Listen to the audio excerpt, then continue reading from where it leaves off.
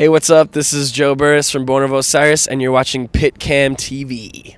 Okay, so tour is about 3/4 in. How's it been going so far? It's been going really well. We've just been hanging out with all the bands every night, and like I told you, it's just like right now I feel like it's kind of this point where there's a week left and everybody's getting a little worn down. So the last couple of days have been a lot chiller, but I think we're probably get a little bit crazier tonight. Being in Berlin usually gets wild. So, Any favorite shows so far? The two favorite shows I think were London and Paris. I mean, they're just bigger cities, so the shows were bigger. And I don't know, something about whenever we play London, like the crowd there just goes like banana sandwich. It just goes wild. Is that a feeling that you've had for a long time, that the English or the British crowds are more into you, or? I don't know. I just especially feel like London, we've always had like super good shows. Like I'm pretty sure every time we play London, it like sells out, and so it's just a really good response there. Really, really fun. Cool. I hear you're shooting a tour documentary. Yeah, our guitar player Lee got a GoPro, so we've been having fun with that, and yeah, we've gotten some good footage. It should be out, I don't know, hopefully in a couple weeks. I think we're gonna do like a 2-part thing, so, or like maybe a 3-part, because we'll try and maybe do like one per week. Oh, okay. But it's been hard because we're gonna send all the files to get them edited, and it's like there's always like shitty Wi-Fi, you know, and there's like 100 dudes trying to use the Wi-Fi, so it's been difficult trying to get that out. But yeah, we're excited.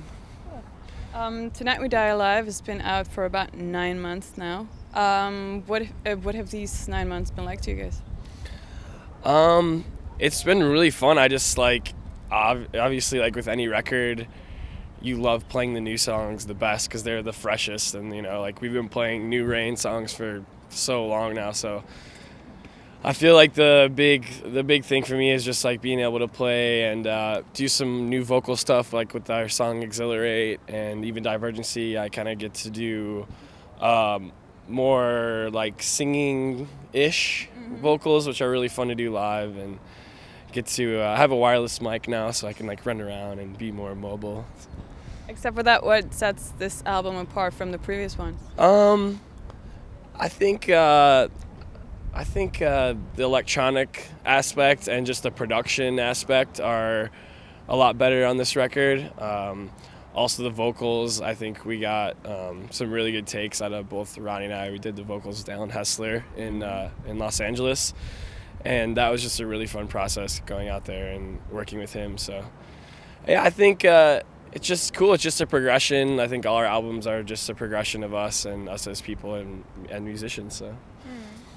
I've noticed that quite a lot of people actually bitch a little bit about the keyboard parts, like on your videos and stuff. How do you guys feel about that? Yeah. It's weird because I feel like we've been doing that for so long, and other people are like, oh, it's just another band that is putting keyboards in their music, but it's like, well, we've always done that. Like, it's not like we're jumping on some keyboard bandwagon, you know, like.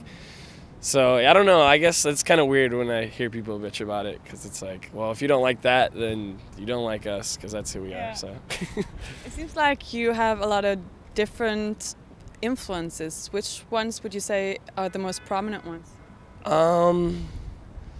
It's weird, yeah, like me personally, I don't really listen to a whole lot of like metal. Okay. Like vocal influences is like, I don't know, more like pop music almost, honestly, like I guess, but I still like, I get influences from everything I hear and everything, like going on tour with bands even like Buried in Verona, like some of their stuff on this tour has been really inspiring. Their vocal parts are really cool, so it's a combination of everything. I feel like seeing bands live and just listening to different styles, and even like some like more jazzy music, like Reign of Kindo, which we all listen to. It's like a super talented, like jazzy band, and they're just amazing.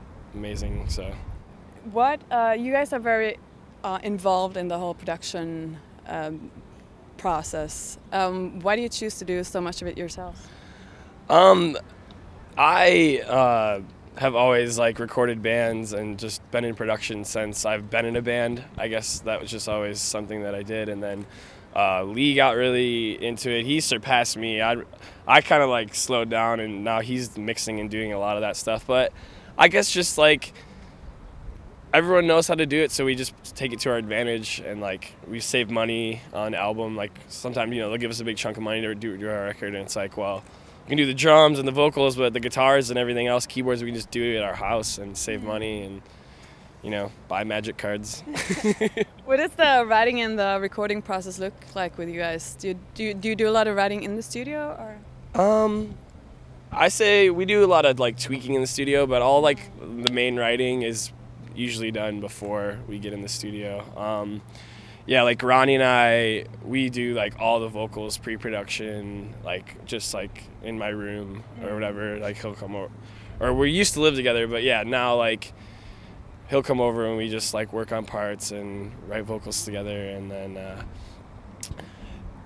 I guess like I would hope that this next record, maybe we could have more of like a vibe where we kind of just all go into the studio and just are there for like a month and just work on it, and opposed to the last couple records where it's been like, okay, you go do drums here, you go do guitars here, and it's kind of like, it turned out good, like it was fine, but like I would rather kind of be together for the next one, hopefully, in that process. So the past 2 albums feature really gorgeous artwork by Cameron Gray. How did you guys get involved with him? We got involved, he did Dead Letter Circus, which we're big fans of them, and friends with them. We just toured with them in the fall, and we just were like, wow, this is amazing, can you please like do something? And so he did our last 2 records, and then we got to meet him when we were in Australia last, and he's just like the coolest dude ever. And I have like even artwork, I ordered artwork off of his website that I have like framed in my room, and so hopefully maybe get a tattoo by him one day or something, I don't know, like of his work. How involved are you when he creates the artwork? Does he work like alone, or? The first record, it was just like he had all this awesome artwork and we just loved it, and we didn't really have to tweak anything. This last one, we did a little bit more of like, hey, you know, we want the guy to do this or this, like with his hands, and kind of darken it, you know. But mainly, you know, he's an artist and he knows best, so the only things we say are just like tiny, like little adjustments. Think you'll continue working with him? Yeah, I would think so. I don't really see any other direction unless Sumerian knows somebody, but that's like our favorite artist at the moment. So what's next for you guys now? Warped Tour. Getting crazy on Warped Tour. We go home, we have a week off after this, and then we go straight onto that. So it's gonna be busy, busy, busy, and then you're doing the whole thing? Yeah, we're doing all the shows, and a lot of off day shows. So we don't really like this tour doesn't have any off days, and we prefer that. It's because it's just, you're just spending money, you know, sitting in like a Walmart parking lot. Like I'd rather be playing shows and hanging out. It's way more fun than having a day off. So cool. Thank you so much. No problem. After this tour? Warped Tour in the summer. We have like a month. Doing the whole thing? Yeah, it's like a month and a half off once we get home from here, and then we're doing the whole Warped. It's gonna be hot and sweaty. Mm-hmm. And then in the fall, we don't really have much planned. Yeah, we're in the works of things. Yeah, but more or less, we're just gonna be playing a lot of shows. How important is Warped Tour in the U.S., you know, to sort of break out as a band? It's huge. Yeah, it's literally probably the biggest tour for a band to break. I mean, it's kind of like Eminem did it back in the day. You know, Katy Perry's done it. Like, there's so Blink-182. You know, there's all these legendary artists that have done it.